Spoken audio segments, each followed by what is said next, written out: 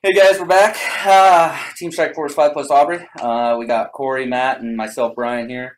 A few things I wanted to go over real quick. We're going to change up how we do our podcast a little bit. Hopefully, shorter episodes, more frequent, a little bit more specific topics.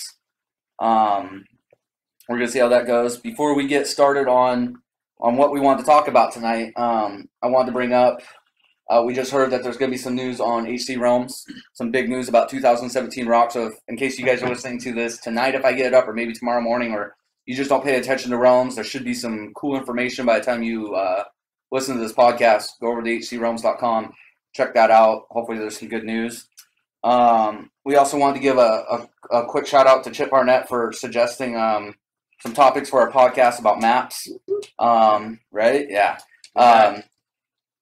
We really encourage people to do this, guys, because we can come up with topics, but it's our topics. It's what we want to talk about. It's not necessarily what you guys want to hear. So sometimes we need a little bit of help going beyond our bias and hearing about maps. Why a certain map is good, why it isn't, stuff like that. We're going to try and add it into some of our later podcasts, stuff like that. What else was there? Damien, I can't pronounce his last name. Hanchuk? Panook? Hey, there's no N. It's P-A-C-U-K.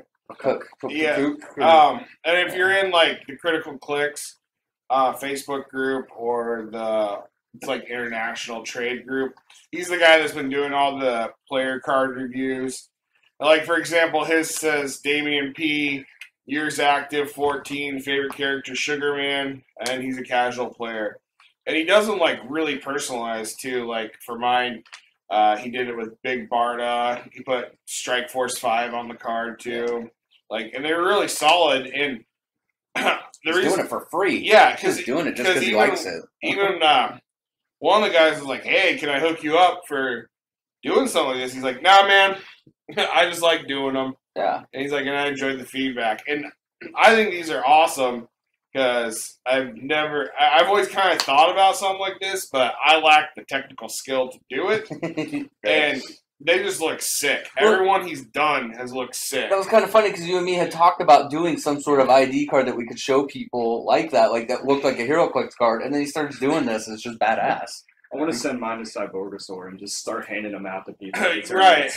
I really hope great. Patrick gets one, and when Patrick gets his, he does chameleon on it, but they do like the sculpt from the figure he designed, so he's like on his own player card. Oh, that'd be kind of cool. Just a rendering of his face in the mirror.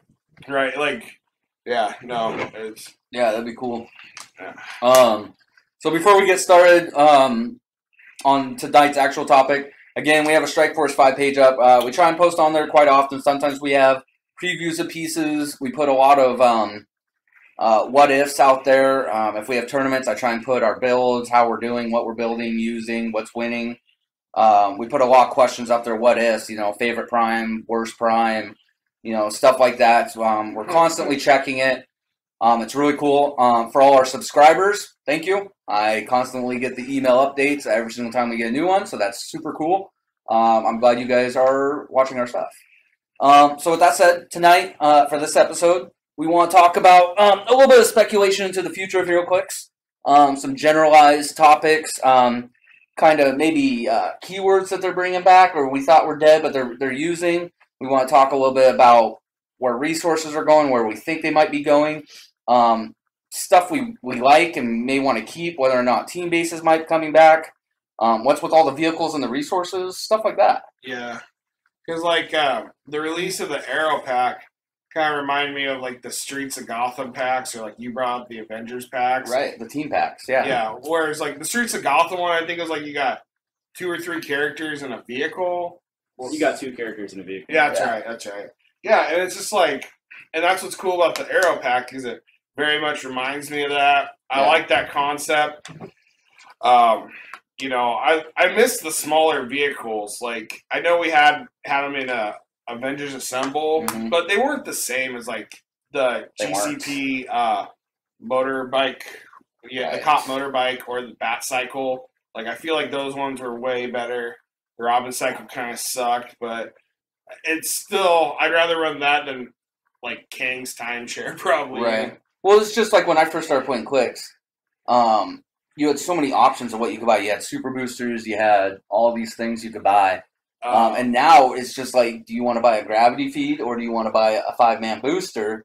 And it's just, it'd be cool if they brought variety into, like, you know, like we were saying earlier, bring back generic vehicles and put them into super boosters so you could go buy them. Right. You know? I'm glad that they kind of steered away from the gravity feed with a 5 booster set, because I feel like a lot of The people. gravity feed doesn't sell. No, it doesn't. Nope. It sits on the shelf, Mm-hmm. and everybody cherry picks for like one character, like that Green Arrow out of the Trinity War one, Right. or they just go online and buy one. Right. It's always like one character and a generic that's good. Yeah. And sometimes a generic even sucks. Right. Yeah. Having the way they did TMNT and all that with it is super No. solid. Yeah, like Yeah. the Flash one, I think had like one cop in there that you really liked, and then the rest of them you were And way wasn't better. the science police officer for Slosh in the gravity Not feed? the, there was, but it wasn't the one. The you good Okay, liked. the good one was in the 5-mans. Okay. Yeah.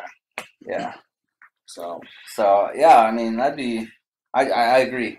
Not just con exclusives, but maybe bring back, you know, team boosters, a little bit more variety to buy, more vehicles, stuff like that. well, it's interesting when you brought up the super boosters because, like, I think it was like giant size X-Men. They had the super boosters for those, Right. but then they even had just regular retail versions of it, Right. where it's like if you really wanted an Apocalypse, you could just buy one. Yep, which I did. That was Yeah. one of the first ones I Right, bought. or the Sentinel, Yep. like The Mark V's. yeah, and that was cool because it's like you don't have to wonder always what you're getting. You know exactly what you're getting on those. Right.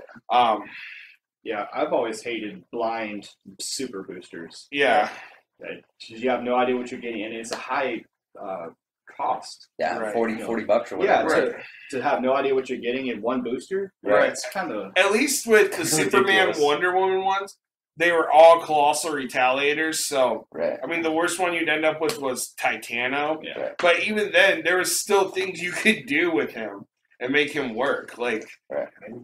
but like you end up with, and don't get me wrong, I wouldn't mind this, but like if you ended up with 2 master molds, like, and you weren't a master mold fan, You could get rid then of you're one. like, yeah, you could get rid of one. Well, But I mean, let's not joke. Who Right. isn't a I'm Master just- fan? he was just the first one that came to mind. I Right. mean, Giganto was the worst one. oh yeah, I mean, and then it's like you're I stuck. still want to zero on the tester. Well, yeah, well, yeah, you just like colossals. I do. Yeah, that's true. So, I mean, do we hope? I mean, you two probably have the widest. I mean, you've been playing a lot longer than he has, a lot longer than us, and you've been barely playing. I mean, Aubrey's Yeah. barely. right? Yeah. So, I mean, what are your opinions? Like, I want more vehicles. Vehicles are awesome. Right. Definitely something I would run. I mean, do you want them in the 5-man boosters, or would you like to see? So you went around for the. Maybe we'll go up to Gabby's one of these times, and we'll see if she still has them. But I think she's pretty much sold out. What you used to be able to, the choices in the way they package things. You know, I don't think I've ever seen anything. team like that. packs, stuff like that. That used to be a Yeah. thing. Yeah, I started just right after Guardians of the Galaxy rotated out. So Right. One thing I will say, I really hope they start bringing back a little bit more, and that's maps and fast forces. Yeah, agreed.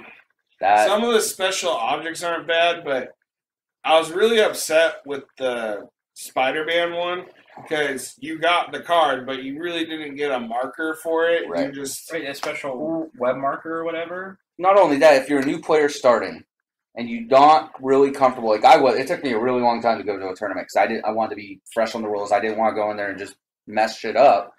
But if you're just starting out, really the only way, unless it's a starter set, which is far and few between right now, right. Yeah. the only they're way to always get a map is to Marvel. go to an OP and place. You know, most places are giving them first, second, third, or whatever. Maybe you can get lucky and he'll give you one, but that's really, unless you want to go online and buy them, the only way you can get maps. Yeah. And that's kind of not good in my Or opinion. spend $25 on a premium map, Right. which, granted, some of them are worth it. And like, if you're a casual player, I mean, you're probably like, you get one that you really like, and you know you're happy with it. But if you're more competitive, like being a competitive player, even if I don't run every map, I like to have as many maps as possible Right. in case I sit down and someone busts out like the parking garage from the WizKids map. Like, I'd like to know a little bit about it, Right. you know? Well, what if they did this as well, like, and took a book out of what Rock has done?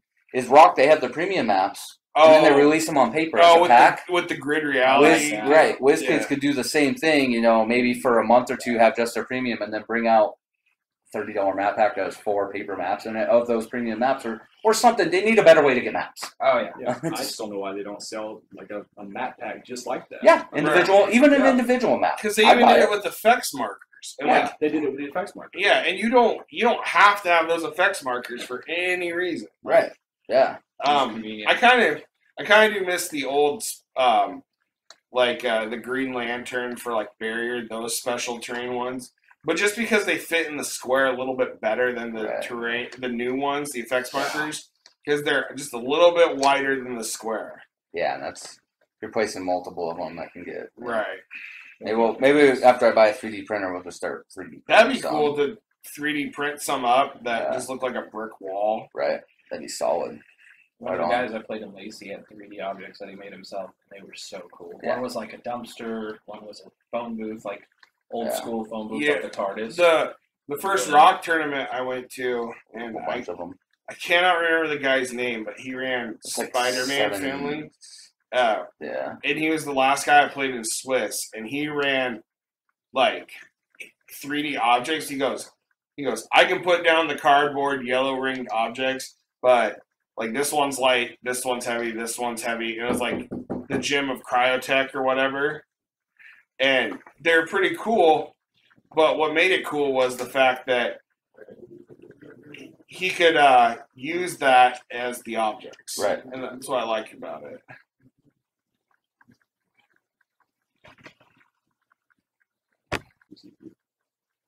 All right, I had to pause it real quick because my door knocked, and as we were just saying, ripping really good on that one. But we'll come back and do this because we don't like to edit things. We just go from beginning to end. What were we talking about? Having the 3D objects. Right. Like Aubrey brought up the guy with the who had the specially made 3D objects. I think it adds a more active feel to the game having the 3D objects. That's like fun. The rock tokens are cool too. Like they're easy to do and they change it up a little bit too. But I really do like 3D objects. Yeah. Like to me, that's kind of where it's at. And I've always liked the idea of having a 3D map and stuff like that. I know it'd be like a pain, line of fire wise. Right. In tournament wise, it'd be almost impossible to really pull off very well. Yeah. But for casual play, I think it makes it a lot funner. Right. Have you ever played on a 3D map? But yeah, my cousin Cameron, when he got me into the game, we drew our own map. We added a pit, a lake, and he had boxes that he made to be elevation. Right. And when we did Battle Royale style, whoever was the last 2 players, they got to place the buildings. Oh. So the map kind of changed every time. Yeah. The shop I used to go to, they had one custom built. It was like 4 feet by 4 feet. And this thing was massive. It cost about $600 just to ship it there. So, but all the buildings were detailed and everything. It was like looking at Warhammer stuff, how detailed their stuff was. Right. It was a detailed miniature sized thing of Gotham. Yeah. Oh, that'd be so sweet. Yeah. It had a working bat signal. It was sweet. That would be because there's these YouTube videos that I was watching for a while, and I follow them on Instagram too. It's Little Plastic Superheroes, I think is their name, and they do like a Kumite, and so it's like they build game theme teams and do a tournament with them and make them fight each other, and they always play on a 3D map. Oh, that's so cool. And it looks like streets, and it's pretty awesome. It changes your entire perspective on the game, the way you look at everything. It is kind of a little wonky, but it adds so much flavor to it. Yeah, and when you're doing it for casual and fun and like doing stuff like that, especially for YouTube, like it looks so much better. Like it'd be cool if we had like a really elaborate one as well, and maybe down the road we will. But no, it's solid. That would be. So team bases. I mean, we still have we have 2 viable ones. Well, I wouldn't call them viable. 2 legal ones for Modern. We have Spider-Man, Amazing Friends, and the Trinity, or not Trinity, but Trinity of Sin. Yeah. Do we think? I mean, team bases are they gone? You think WizKids messed up and they're just like, no, we don't want to do this anymore? I think how ridiculous. I think team bases, when they made them, they overpowered them and then they tried to reel them back. It just didn't. But work. even with the zombie team base, look what Scott Crampton did with it. Right. I don't want to say they're dead, but they're definitely endangered. Right. I just don't see them making another one because I don't want them to bring up the problems of the past again. Right. That's true. You think so? They're dead. They're not coming back. Yeah, I have to agree with Corey. As much as they had to reel those back in, as much problems they had with them, right, they're never coming back. Right. I'd kind of like to see them do something smaller, maybe on a peanut. And I had talked about this a while ago. Your dream? Yeah, my dream, where you could, even with generics, pop them on onto a little peanut base and they can hold 3 on there. And they get powers and stuff, kind of like a mini team base, but not so overly AKA bloated. Avengers Prime. Again. Yeah, basically. Oh, I love Avengers Prime. I'm surprised they never did Justice League Trinity. And that's what I put on our Strike Force 5 page. That'd be totally tight if they did that. Yeah, I know. Or a Shield Strike team and put, No, I'm shocked they have it, but at the same time, I think Avengers Prime was kind of the only one they're ever gonna do like that. Yeah, right. It was really cool though. So overpowered. Yeah, that's ridiculous. I think vehicles and resources stand a far better chance in the future of Heroclix than team bases ever will. Right, and that's a pretty good segue into resources, because the last real resources that we got were the round tables. Yeah. People are still using the Justice League Trinity War ones, not so much as the Rock of Eternity as the box. But we're getting close to rotation. Box is going to go bye-bye. Box is gone. Leaving us, the teleporter, and then a lot of the ID cards are gone. We're still probably, if they hold true, going to keep the World's Finest cards and the exclusives. Oh, yeah. But we didn't have a new resource in this last OP. Do you think they might do one this next summer? There's a lot of vehicles coming out with resources. Yeah, because Age of Ultron's rotating as well. Yes. It's possible. With the release date that they have, it's kind of in a gray area. Yeah, well, going with what they did last year, they'll stagger it. Yeah, and I feel like that will make what Nick Fury Agents of S.H.I.E.L.D. go. Is it going to go? That's the one that, to me, that's on the Does it need to go? Yes. Will it go? Who knows? No, it's keeping a lot of things in check. I think where the cutoff is at Age of Ultron. You think so? Yeah, I think the cutoff is Age of Ultron. So you think Nick Fury will stay? Right, because it's only had 1 year in the Worlds. Right. Which means we have them for at least another year. Well, if this was 2 years ago, I'd be like, yeah, I'm totally down with what you're saying. Right. But Age of Ultron's official release date was 6/1/2015. Which makes it go bye-bye. Right. But it wasn't legal for Worlds that year. Right.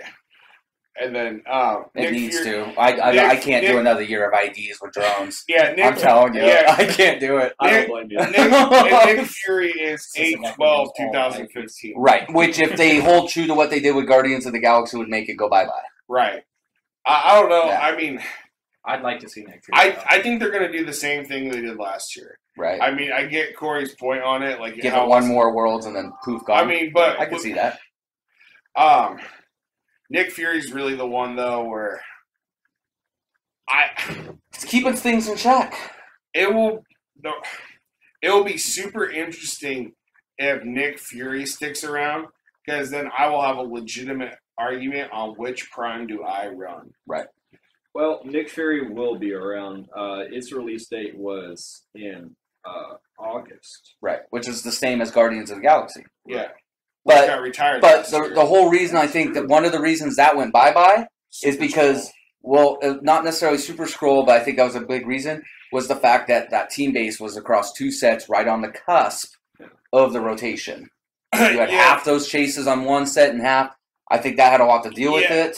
And there's a good possibility of that, too. The other thing that we all kind of noticed was, especially after that Oregon State qualifier was, oh yeah, there was only one character left that could neutered the free actions of Zombie Super Scroll. Right, and you couldn't leave a piece that was just so horribly. But well, I guess Nick now is to the point where a lot of people are saying he's overpowered, blah blah blah. But people are really learning how to deal with him, build for him. But he keeps some things in check. Just think about with no Nick Fury, what Jakeem Thunder, okay, and what Krang can now do. Right.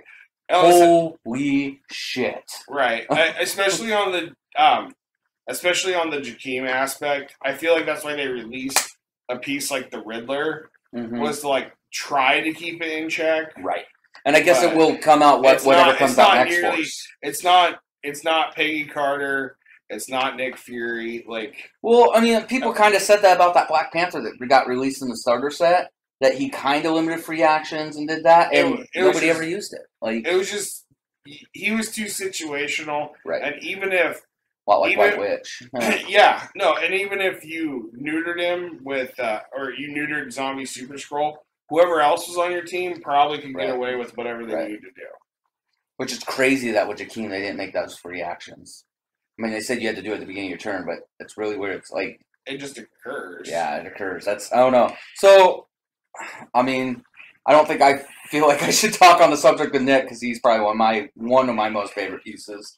Right. And I hope he sticks around just because it makes. Oh man, but blind justification. Yeah. Balance. It'll be interesting. Yeah, I don't. I don't know, dude. Half of me thinks that they'll rotate it out just to keep with consistency, and the other half of me, with Jakeem out, makes me feel like they won't. So basically, what it really comes down to is what they did last year. Is that the new standard for rotation, or was that the fluke year because of how the team base was? And who knows? And it's WizKids. Yeah, it's WizKids. Who really knows? Right. Everything's going to get retired up to Joker's Wild as soon as X-Force comes out. And all we're going to get to play is X-Force. Could you imagine if they did something like doesn't Magic do that? Like only the most recent 4 sets or whatever are modern. It's like blocks. Yeah. Oh my god. And their rotation period's like 18 months or something. It's weird. Yeah. Yeah, I was talking to one of the guys down at our local shop about it, and I'm like, well, I'm glad I don't play Magic. Right. Yeah, that's just all your money. Right? I mean, that's weird. Because I'll tell you this right now. Let's hypothetically everything up to Nick Fury retires. The prime I run would be it's Jakeem 100% of the time, right? Jakeem, yeah. If I'm running, because what are your options at that point? Nighthawk Prime. No, if Nick goes away, yeah. So you have the current one. So you'd have Casey Heroclix, which she's awesome. She's decent, but there's a lot of decent attackers. And then what are the other ones out of World's Finest? The Superman. Yeah, the Superman, which is really bad. What was the and what was the common one? Poison Ivy, which she had some situations. If you were making a crazy mind control team, hers would be decent. Right, but it's still not going to compare to what you can do with Jakeem. No. Some of the other ones, I mean, you got Anti-Venom. You got Emma Frost. Hydro-Man is one. I like him. I just don't know. Master of Evil. I could see a use for Emma Frost. Kitty Pryde. Definitely. Kitty Pryde is one I would consider. I've considered running her in my prime slot many a times already. But my thing is when I then compare it to Jakeem, I'm like, Jakeem can neuter most of the problems that these other primes would bring up. Yeah. With no threat of Nick, I know I agree. Yeah. Nick is right as we learned last Saturday. Because I mean, don't get it wrong. If Nick Fury didn't retire, Nighthawk Prime is like my number one prime pick. Right. And we'll actually get more into that 2 episodes away. I believe we're going to talk about theme versus no theme. Right. Yeah. And really, Prime has a big effect on that. Right. Some of the other ones, I mean, you're not going to run Craven. Anarchy, I'm really starting to see the viability of him, but soon after rotation and the turtle goes away to try and slow things down, he might be a little bit viable, but you'd have, I mean, Anarchy is I tried to build for a team with Anarchy, and I actually tried to do it with Theme, And I'm just like, if Yeah, I built with wouldn't. Anarchy, I would ditch the. It would have the Fast Force Gene Gray, a turtle, and I would be covering the map in bombs like crazy. Right, and if there was no turtle Right. anymore, I'd have a team of barrier. Right. Oh yeah, for sure. Like that KCGL on his lower point. Like, Right. But The KCGL is what you mean, the JSA? Or no, you want okay? Yeah, no, KCGL does that barrier. Yeah. Well, I was just thinking the new one also does a barrier. Well, I forgot there was. Yeah, there's the new JSA one. He's gonna run them both, right? I would. Scots for days. Right, and that's a pretty good segue into one of the last things we wanted to talk about with this whole thing was keywords that are arising. There's lots of Justice Society right now. We thought KCs were kind of done, and they're proving us wrong on that one. Yeah, with Bat Knight. Bat Knight, yeah. For 60 points. Yeah, that is kind of so bullshit. Disgusting. Yeah. Meh. Meh. Until it roasts his Quinjet. And slams through everything on his Quinjet, killing it and all his pieces. Well, it doesn't deal penetrating, correct? I think it's just printed damage. But that's still like 3 damage. Right. He's going to cause a lot of damage and die. And it's going to be worth it. Because I call it someone to energy explosion your team right after I did a ram. And it's only for every hit character, correct? Yeah. On the ram, yeah. But still, regardless, okay, and this is what I was bringing up, regardless of special powers on there with that, right. Just some of his stats for a 60-point character is freaking ridiculous. Well, and like, yeah. And like we kind of started with it, too, was I thought they were done bringing out KC pieces for LEs. Yeah. Like, or in general. Or con exclusives or whatever the hell it is. Like, yeah. I mean, but like we were talking before the recording, like UFOs hasn't been around since Web of Spider-Man. What was the one you brought up, Corey? Modoc's 11. Yeah.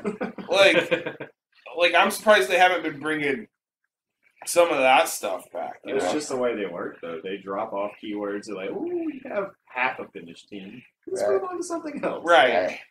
Well, it's like Great Lakes Avengers. Yeah. Like, you could never make a viable modern team. Alpha Flight. Oh, Alpha Flight as Hammer Industries, yeah. Like, Stark Industries is another one that kind of hangs around, and you see it on a few. You see it with like Avengers, like starters or starter sets a lot. Yeah. There's always this random character that's Stark Industries, and I'm like, huh. Right. One thing I'm really curious about because, I mean. 2 years ago, if they would have brought out TMNT, it probably would have been an indie set. You know? Yeah. They decided to make it go with modern. Are they going to do more of that? And do we think, I mean, would it be successful? Or like that generic gravity feed that's coming out. I'd like to see generic vehicles, generic monsters coming. I mean. I love monsters. God, I wish Disney would just team up with them because. Well, yeah. Think about, like, how well would Star Wars clicks do? Stuff like that. Right. When Darth Vader uses Force Lightning, the explosion and pin size. But, I mean, the monster one is the one I'm curious where it's going to fall. Yeah. Like, I really hope so. What they said last year at the conference, I think it was the Gamma conference, they had an interview with Scott D'Agostino, which is the lead designer. They said anything indie they release from now on, it should be modern. Oh, that's going to be good. Good. Because what it did is they drove down sales of. Oh, yeah. Why buy them? Why buy them if they're not modern? Right. BioShock was absolutely wonderful. I absolutely love that set. And it just collected dust because I couldn't use it. Yeah. Well, and that's like down in our shop one day, me and Dre, we were just down there play testing teams and whatnot. And there's a partial gravity feed of like one of the Lord of the Rings sets, and the shop owner just says, "Hey, you buy it all, I'll give it to you for blah blah blah." And I did, and we played with the characters that came out of it, and it was pretty fun. But he couldn't move the product because the only people he could move it to were people that were Lord of the Rings fans and into Heroclix, and there isn't a whole bunch of them. And the biggest thing about that is there was really only one person, and the rest of us were all just modern tournament, meta players. And you're not going to buy it. No. It's not going to buy it. Well, right, and that's like the Mage Knight is still down there too. Right. And I'm just like, and I'll probably ended up buying it out. And the only reason I even did was because down at the Majestics Regional, when they did their 3v3, the third group was indie. Yeah. And I was like, I'd like to know a little bit more about these pieces. Right. In case I ever drew the short stick and had to do indie. Dude, remember when my nephew used to run the Gears of War one with those damn grenades? Holy shit, yeah, I'm just gonna throw this and it's energy explosion from this square, 5 squares out, 3 damage each, no big fucking deal. Nah, let me see that card. Fuck. And then you're like going through the rule book and you're like, grenade symbol, grenade symbol. Well, grenade pool? There's a pool of grenades? Like it's not even one grenade per character? Yeah, you get a grenade pool? Like, give me a break. So speaking of things we wish they bring back, it's on the PAC. Why haven't we seen any characters with grenades? Right? Yeah. Especially, like, Anarchy would have been one that should have had grenade. Yeah, I agree. Like that would have been pretty wicked. Granted, I'm glad I haven't seen any epic action crap. Right. But that was only Lord of the Rings. Yeah, and that was so weird. Like, I mean, because up at OCC, when we do games up there, like, you run a 600-point game, and all of a sudden you're like, oh, crap, there are epic actions. Right. You have some guy that ran 2 of the R-Wins or whatever that put out that smoke cloud with, like, penetrating damage and all that jazz. Although I will say, if they indie sets are going to start being modern, thank goodness Star Trek is done, because that would have sucked. Oh. Oh, my bad. I just brought in a Borg ship, and I'm just going to kill you. Oh, awesome. Yeah, 30 clicks, and there's pull choice on all of them, and it's single target, even if I multi-target. Yeah. Gross. Yeah, it would have been nasty. Actually, I was just thinking about it. I'm wondering if WizKids is going to start releasing bystander token packs, and if this next set of Con LEs is like a segue into that. See how well they do, how they like them, how they're, and cheaper for them. I might be crazy, but I read somewhere, and I can't remember which tournament format it is, but they're going to start handing out bystander tokens. Like, I can't. Right. I read that too. Like an OPs or not OPs, but like. So I know top 8. The Con LEs for the top 8 are all bystanders. Yeah. Corey, do you know what I'm talking about? Or I have no idea. Right. I will see. I think you're high. I wish. No, Aubrey, you read something similar. It's one of the Facebook threads. Yeah. But I'm part of like 100 different groups, so maybe we'll look into that. We're recording 2 or 3 episodes tonight, so we might not have it on the next few times, but we'll try and post it on Strike Force 5. Right. If we find it. So we're going to talk about, for the last little part of this, map, we're going to talk about Friendly Neighborhood. Why you'd want to choose that map. There's no orange rules on it, so we don't have to discuss that, but why you'd want to choose that map, for who, why, what you do if you wind up on that map. I mean, obvious choices. I mean, I call it Nick's Playground for obvious reasons. If you're running Dick Fury, I don't know how you don't pick that map. Right. You choose that map if you're Brian because you're always playing. That's the only map I brought. Yeah. Why? Well, there's no choice. Why go anywhere else? Crossfire Canyon, if you are not... Okay, and we should... I don't want to interrupt our flow, but I did want to bring up that at WKO's, guys, not limited for maps. I've noticed a lot of people only bring 2 or 3 maps thinking they're limited. Bring all the damn maps you want for WKO. Rock, and don't bring rock maps. Reason I say that, happened at our last WKO. One guy brought 1 map. Or grid reality maps. Yeah, grid reality, not okay for WKOs. Understandable. We haven't had a lot of WKOs here. We're getting a flood of them. It was only rocks. I just wanted to throw that in there. If you guys have any questions about that, put them in the comments. We'll try and answer them again. But it's real important. You're not limited. So bring as many maps as you want. With that said, back to Friendly Neighborhood. Yeah. There's really no point. There you got, 3 chunks of 4 blocking, 2 1 pieces in the middle. Wouldn't you? Yeah, I mean... There's no hiding. Like, for example, like with the dual Coriander teams, that's a pretty solid map choice for it, too. If you're flying in hypersonic, or ignore elevation for movement, it is fire. I'm talking about hypersonic, Aubrey. Yeah, if you're a hypersonic team that ignores that terrain for movement, like why would you not pick that map? Because in one movement, you could potentially hit your target and then move behind cover where they cannot shoot you. Right. It's a good map. Yeah.